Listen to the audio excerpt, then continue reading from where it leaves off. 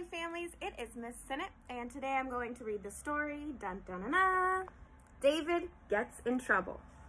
David is a troublemaking little boy who is always up to something. David Gets in Trouble by David Shannon, and thank you Scholastic for letting us read this today. David Gets in Trouble by David Shannon. When David gets in trouble, he always says, "No, it's not my fault."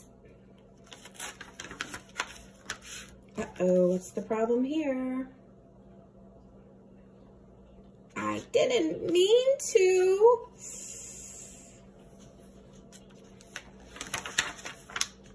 It was an accident.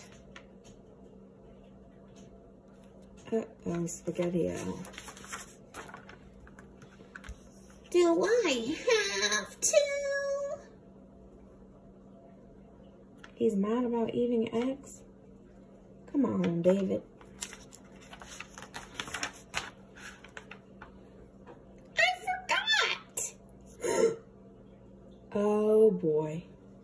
The other kids are laughing because what do we have here? There's Mama with the pants. Get back here, David.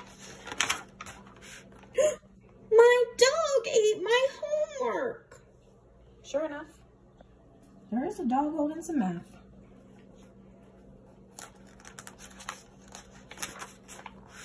I couldn't help it.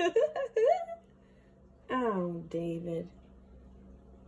Silly, silly, silly.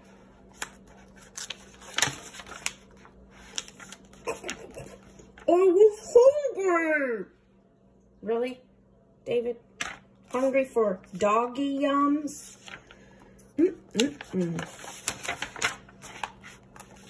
But she likes it. Ow, ow, help me. Poor little kitty is not liking that game. It slipped.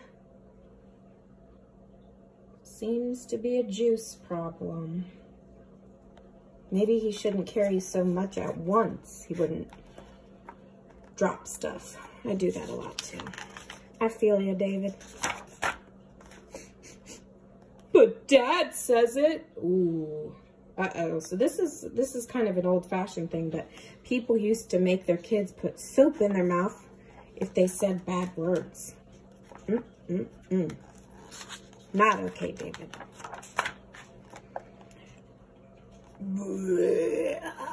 Burp. Excuse me? He's burping so loud. What did it do to the flowers? Whew. David. No, it wasn't me. Really, David? You think we don't know you're lying? We see evidence. Yes,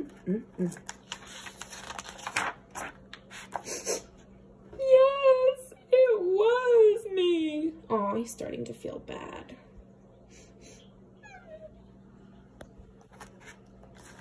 He feels sorry. I'm sorry. Oh, I think I might forgive him. I love you, Mom. Aw, Mom loves him too.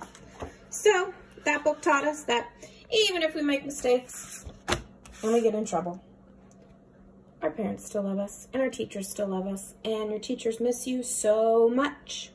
Hope you're not acting like David at home. Can't wait to see you soon.